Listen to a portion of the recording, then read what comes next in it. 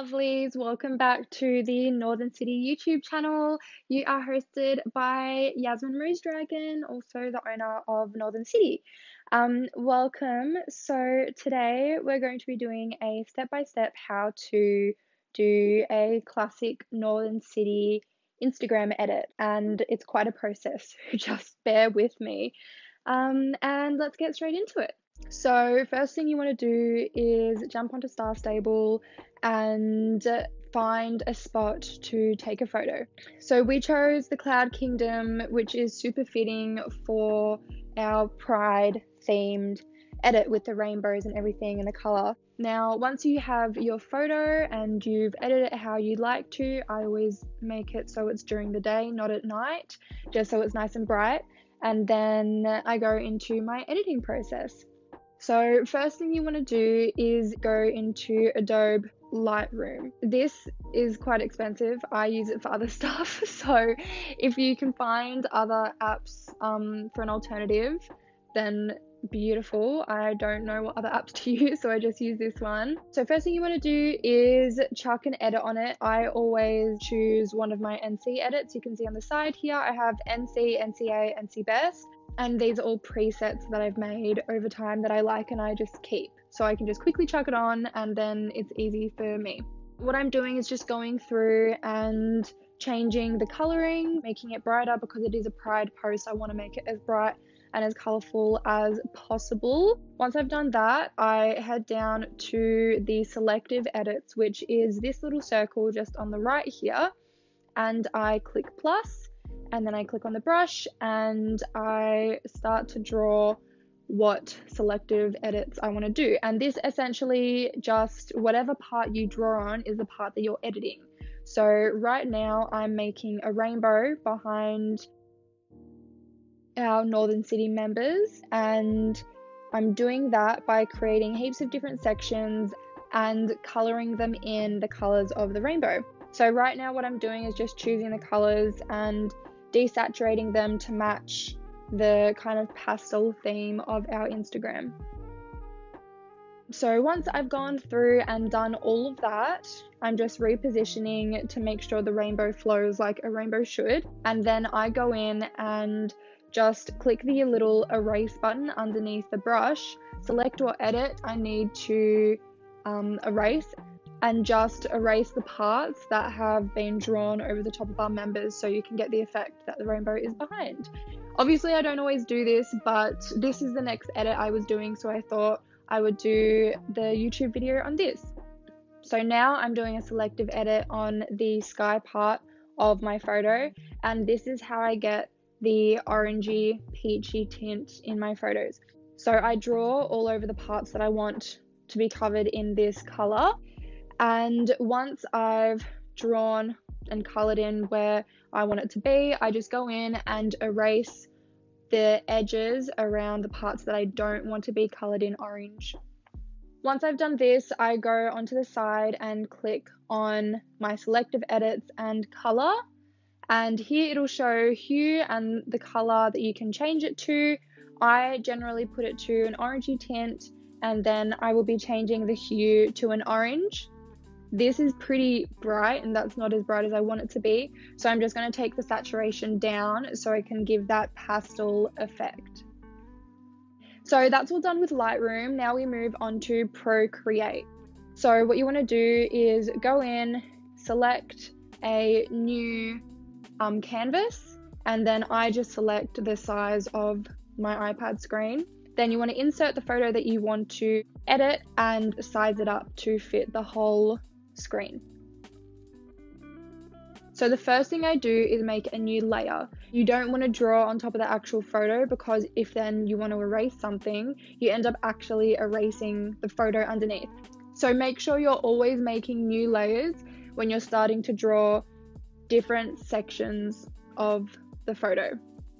So firstly, I'm just going in and starting on the hair. I use Crystal Hawkley brushes. I've downloaded a lot of her packs. They're absolutely incredible. So the brush I'm going to be using for the hair is Full with Details, and I just do this over all of my characters that I have in the photo. Right now I'm choosing a darker color and then going into a lighter color just because this particular character has an ombre effect.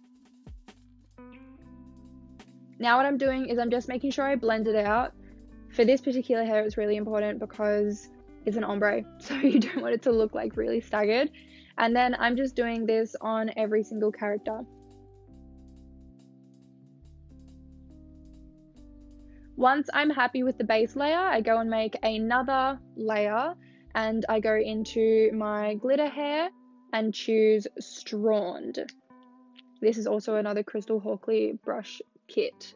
This is what I use for highlights. I never used to use this for highlights in the past. You can just use a bunch of lighter colors with the same hairbrush you were using, but I have started using this recently because it's just really, really quick and effective. So as you can see here, I'm having a little bit of trouble with this particular hair. I'm just not happy with it. So I decided to completely erase it and start again. And honestly, I do this all the time. I feel like people are scared to erase their work because they're like, oh no, I've spent so much time on it. But seriously, if something isn't working for you, just start again. Like, that's the best way to achieve what you want to get. So the finishing touches on the hair, once I've done the highlights, I just get a flare brush, put it down to a really small size, and then I place the flares just on parts of the highlighted bits of the hair, just to create an extra like glitter and glow. Now I finished with the hair, I'm going to move on to the horse tails. Right now I'm just doing the base of the tails. I'm starting with a darker color and then going in with a lighter color.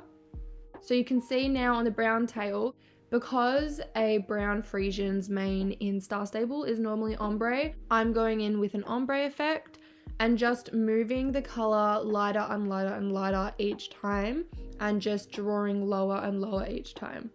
Then the same goes for the black manes and the other brown mane. I'm just doing highlights and then choosing lighter colors to go over the top of that.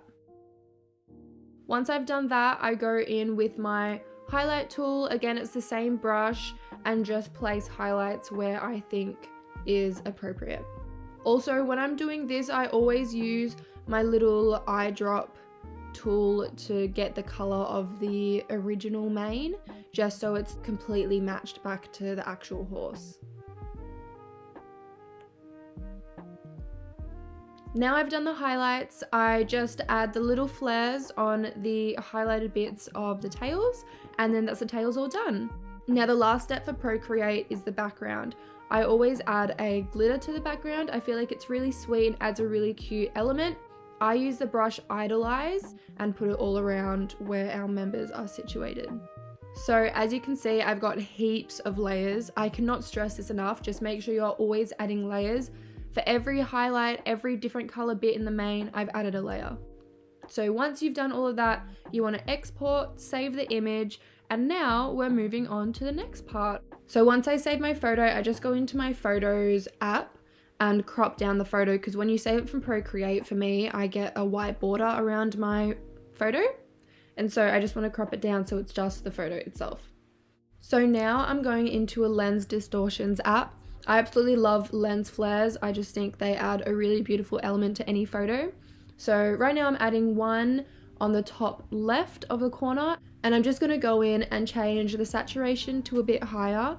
I put the temperature a bit cooler so it's not too warm on the photo, and then I also change the contrast to a bit higher as well so it stands out. And now I'm just doing the same process on the bottom right with a more intricate flare. So when that's done, you just want to go ahead and save that to your album. Now we're going into a Watermark app. So a watermark is a little thing that I have in the top right of our Northern City edits. So you can see here, it's giving me a bunch of different options as to what I want to create my watermark with. I always use the same one. So I'm just going to place that in the spot, change the color, size it up. And after I've done that, I go ahead and type the letters that are inside our watermark. So again, just going to choose the same brown color. I'm going to size it up and then place it inside and then save to gallery.